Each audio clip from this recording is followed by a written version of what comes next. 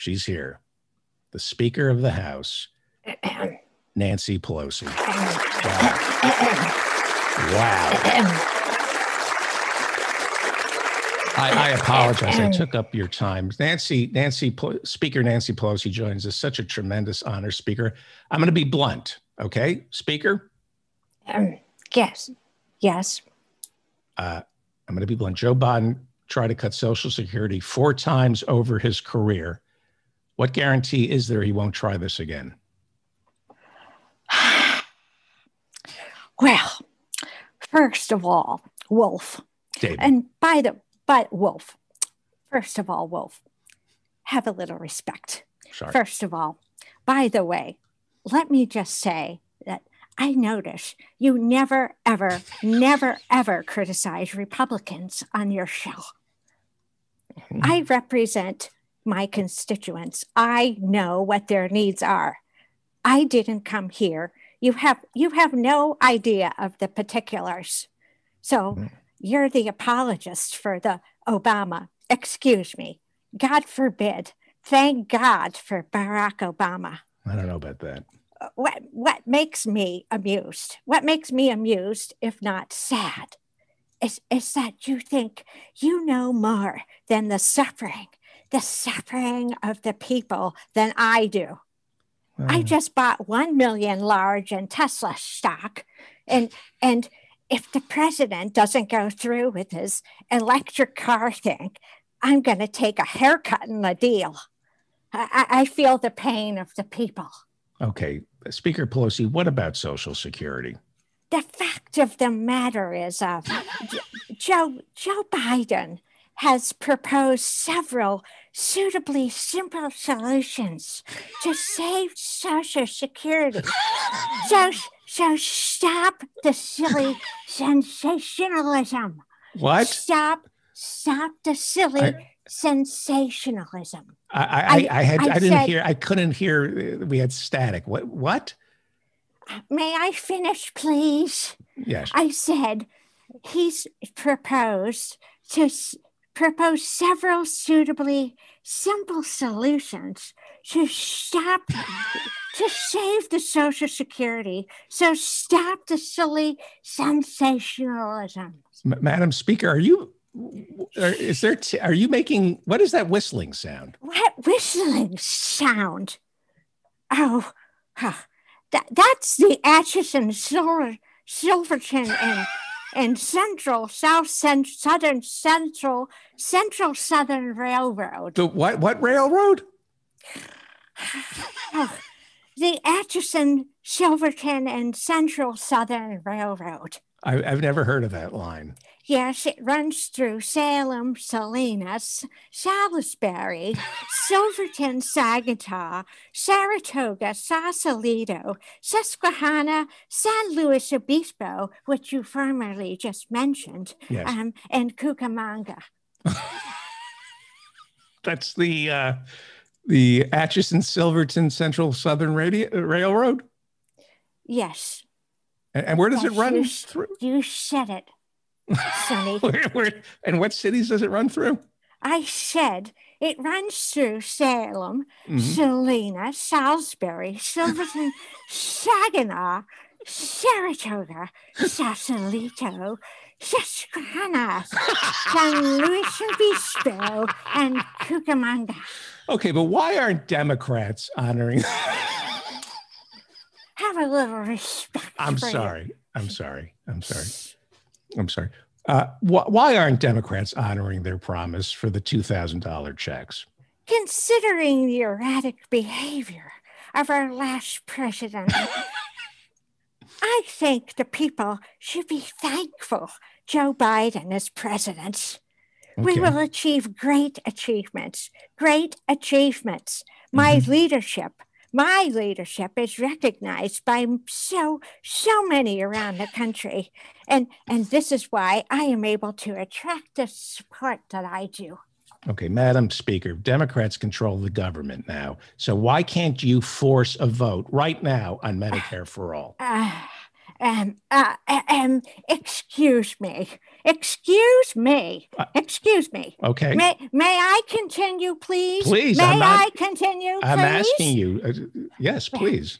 Denial, delay, distortion. Denial, delay, distortion. As you know, these are the 3 Ds of division, the life of democracy. No rational, linear path. The whole thing, my whole thing, helping America's children. We pray for our children. We pray for our children.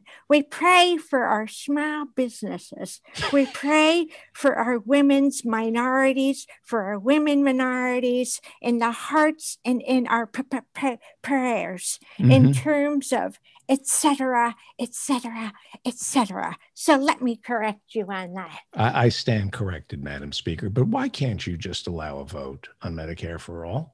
Because I don't want Joe Biden to yell at me like he yells at the Black people. And Steve Schmidt might post a video of me farting.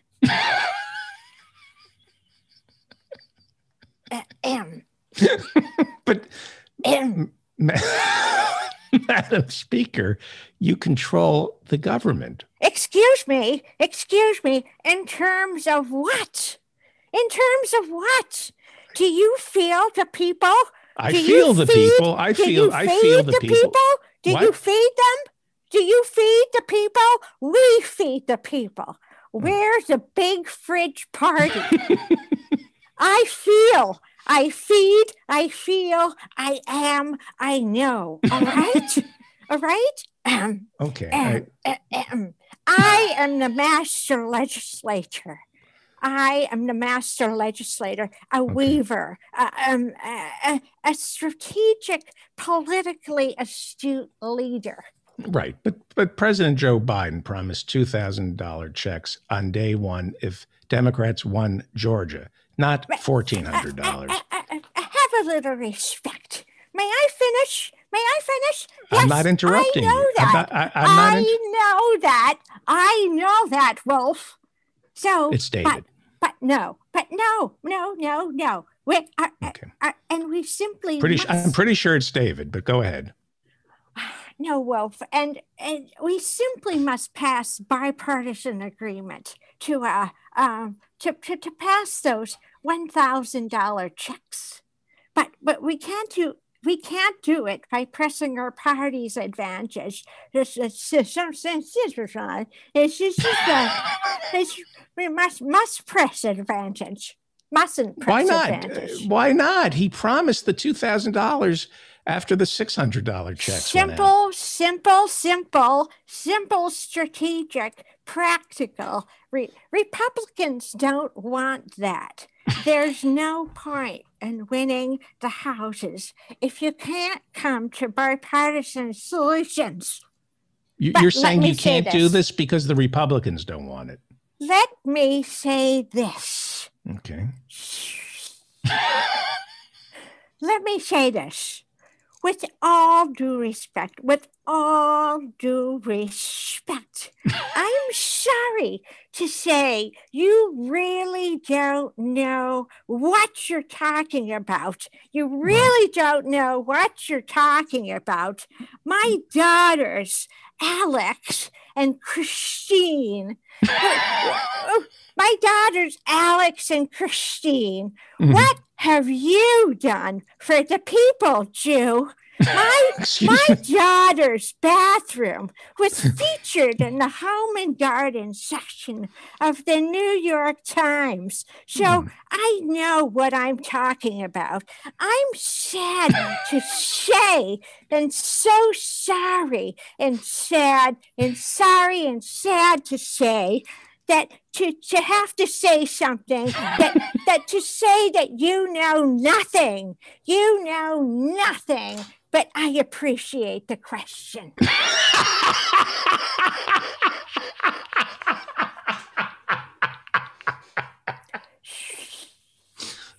Oh, the wind is blowing throughout the Northeast.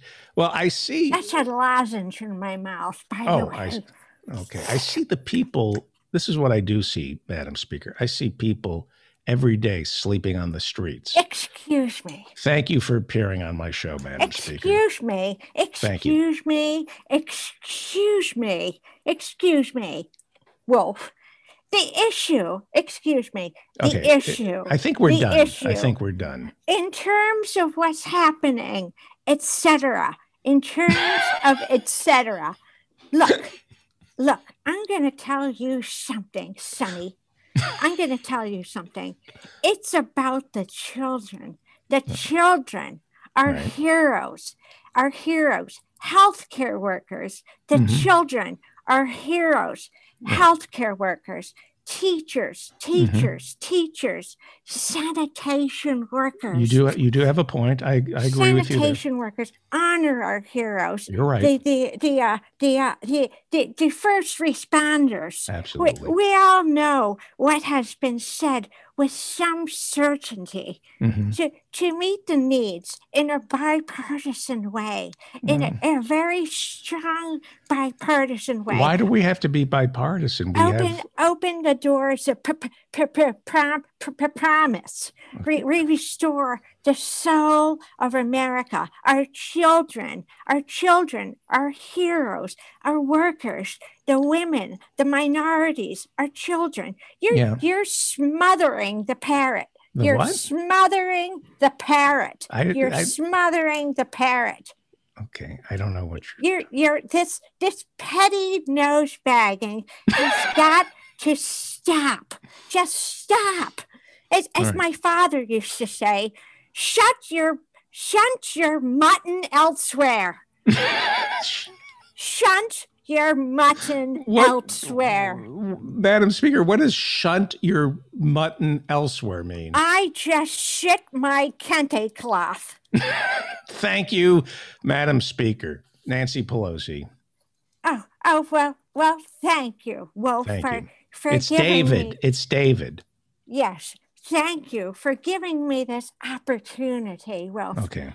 Also, I don't forget that Robert Smigel and Rick Overton will appear on the Diabetic Fury Show on Saturday, February 13th. That's Saturday, February 13th. And I will also be there to tell Americans that they don't deserve health care and $2,000 checks. So suck it. We should use our leverage to push for things that actually can happen, like a $15 minimum wage for jobs that no longer exist. She sells seashells down by the seashore. What is that? What is that whistling sound? That's the St. Louis, San Francisco, Silverton Express to Scipio, Savannah, and Silver City. Okay, thank you. Good luck and goodbye. Thank you. Thank you very much.